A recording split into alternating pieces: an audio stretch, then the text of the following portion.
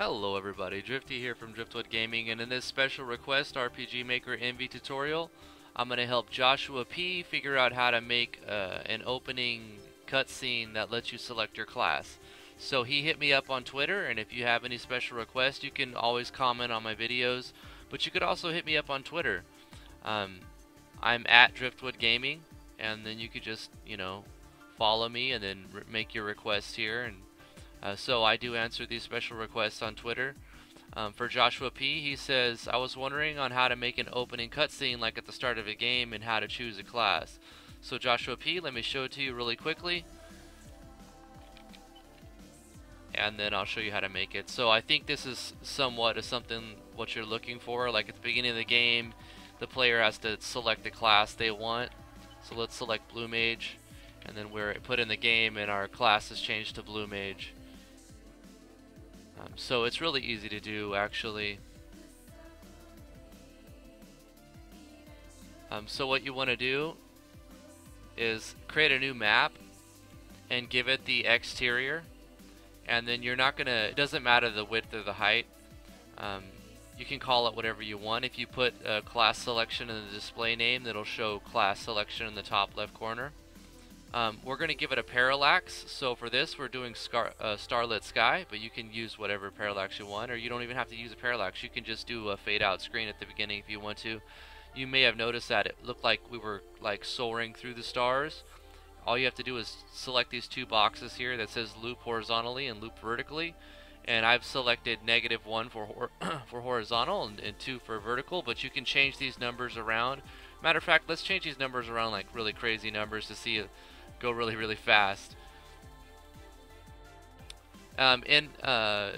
Once you come to this map, we're going to right click and set our party's starting position. We're going to put it anywhere on the map.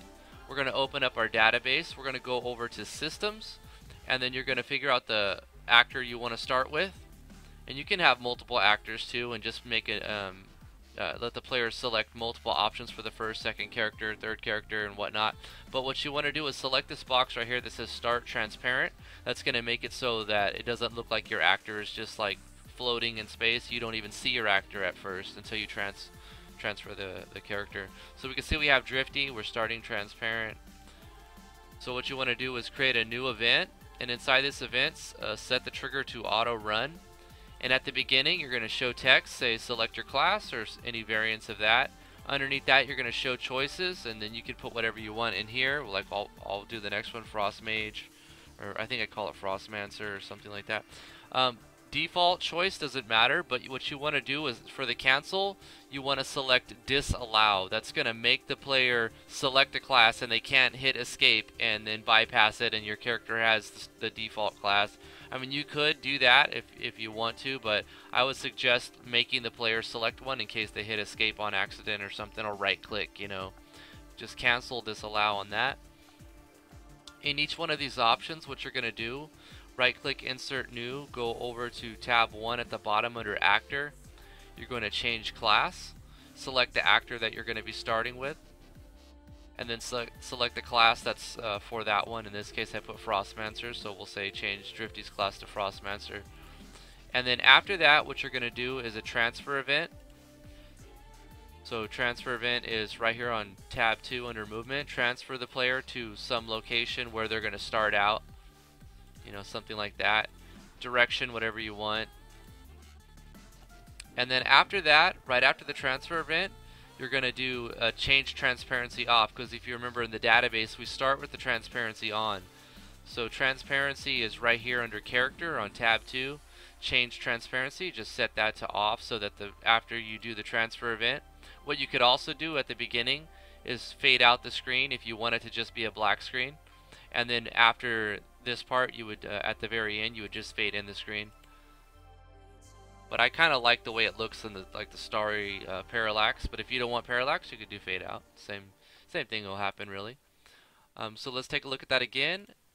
Now that you've seen the inside of the event, you can you notice this time it's moving a lot faster because we changed those numbers. So you can edit those numbers to do whatever you want. Let's go with Spirit Dancer this time. Check our class. We can see that we're set to Spirit Dancer. And that's basically it, Joshua. Hopefully you liked this video. If you did, please like, favorite, share, subscribe, and give it a thumbs up. And if you have any more special requests or anything you would like to see, comments, leave them below. I'll get to them as soon as I can. Thank you guys so much for watching. Thank you for being awesome. We will see you in the next tutorial.